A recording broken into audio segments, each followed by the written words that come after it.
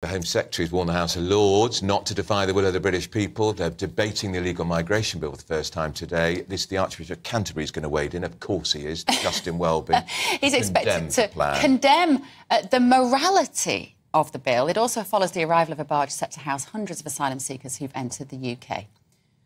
Well, joining us in the studio for more is MP for South Dorset, Richard Drax. The barge is in your constituency. It's going to Portland, and you don't want it. No. It's in Falmouth now. Right. It's designed for 222. Yeah. It's going to have 506. Yeah. That's problem number one. Yeah.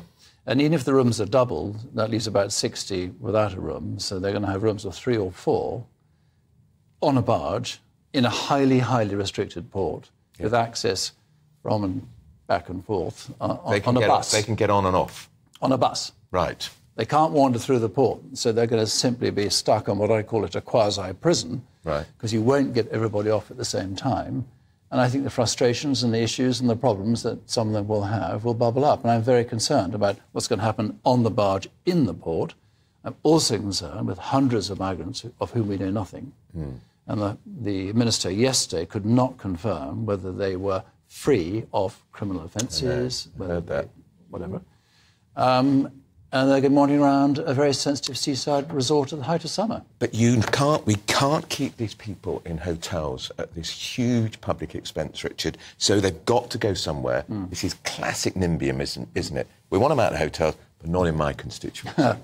Yes, that's been a point made to me many times, and I can very clearly disagree with you in the sense that this is, as I say, a highly restricted former Royal Naval port.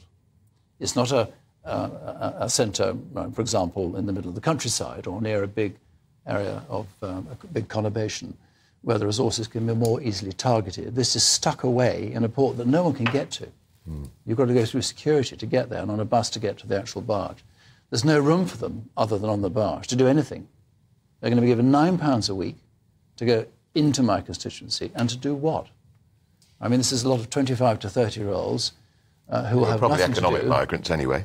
Most of them will be economic migrants wandering around in a very sensitive seaside resort at the height of summer. How much warning did you get that this boat was arriving in the port? The first I heard was about a week before it was announced, and the Home Secretary rang me.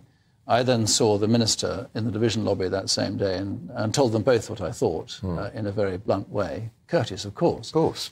I then heard nothing more, and I've heard nothing more from them. I get all my news from organisations like you and the press, and, of course, my counsel, with whom I'm working very closely. And what's happened is that all the negotiations have happened behind our back with a private port.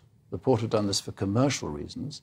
And now, having decided to put them there, they're now asking us, well, if we do this, can you help? It's the wrong way around. Who gets paid then? Do you say they're doing it for commercial reasons? What, the port is being paid to take these refugees? Yes, it is. How much are they being paid? We don't know. What? But it's apparently a private figure negotiated in private, so we won't... The taxpayer is paying. Public money. And that's like if you moor a boat in a harbour, you have to pay to have it there. Do we know how long the boat is going to be there? Have they given you... Well, initially 18 months, but I fear because the problem in this country is so big, I suspect barges will increase and that barge will stay there for a lot longer. How did that conversation go? When Suella Braverman rang you and she said, Richard, are you sitting down? How does that conversation go? Does she tell you this is a fait accompli, or is she asking your permission? I think fait accompli would be... She did say, we haven't quite decided yet, but I'm afraid when the news broke a few days later that it had been decided, I didn't quite agree with that approach. No, I was not consulted or asked. None of us were. That's the point I've been making. We just have no preparation or comment as to our concerns, and all the statutory authorities agree with me, and this is the wrong place for this particular Why did they choose your port? Well, if you look on the website, it says for jobs and investment. And in my speech in the House of Commons recently, I said what jobs and what investment. Yeah. I don't see... Jobs on the boat, presumably. Well, there's a security company who look after these young men, yes. So there's a few jobs there being paid for the taxpayer. Millions of pounds. There's going to be a nurse, as I understand it, at the end of the barge on the quay, living in a hut or something, I'm not quite sure about that, who's going to look after their medical concerns to prevent them going off and into the few GPs that we have. I don't see that working very well either. And there's a very serious health issues, and the head of our ICB, who's has some experience with migrants, say many have serious mental health issues. And TB is a big problem. Infections, if that infection sweeps through a boat like that, Dorset County will not be able to cope with 506 young men. And it's a very important tourist spot too, where you are. Do you think this is going to hit the tourist trade? Yes, I think inevitably it's going to. It's a family seaside resort, which relies entirely for most of its revenue in the summer months. To have 500 young men, if they are all out at the same time, in Weymouth, I can see problems occurring. What's the best case scenario, Richard? What's the best case? Let's just try to use our imagination for a moment, that this works well. What does that look like for your community? I don't think it will work well.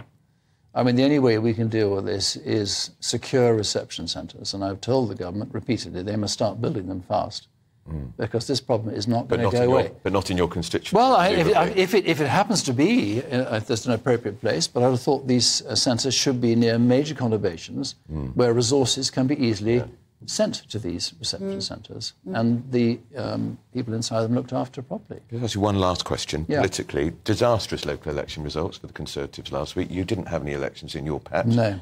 How much trouble is the Conservative Party in? The government? I think the Conservative Party must start acting like Conservatives. That would be a start. No, we've said that on this. Yes. That would be a start. I mean, I'm concerned at the direction of travel. Rishi Sunak, he's a good man. And he works very hard and is doing a lot of good things, and I support him. But we need to hear a much more conservative language, low taxes, law and order. Growth. I mean, this latest episode with the demonstrators being arrested, and I'm staggered at the coverage it's got. Yeah. There are hundreds of thousands of people who enjoyed that parade, and there were no incidents. Now, I wasn't on the ground, I'm not a police officer, and it's very hard to judge, but I'm assuming that they thought was a risk and did their job and prevented rape alarms being chucked into horses, which could have stampeded, and all the rest of it. As it happened, the parade went off faultlessly and everyone came home safe. I would have thought that's a big tick. Well done, the police. Right. So more conservative policies from the government?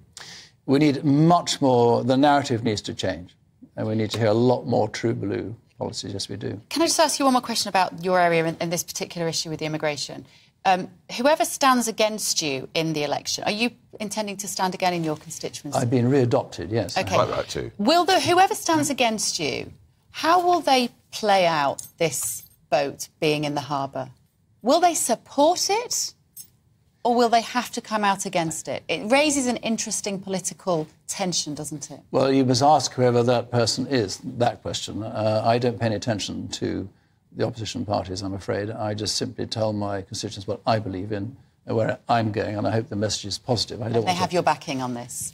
I think most people, it would seem to me, from the emails and support we're getting, yes, they are. Yeah. All right. Okay. That's Richard Drax, MP for South Dorset. Thanks so much for coming in, and come and join us again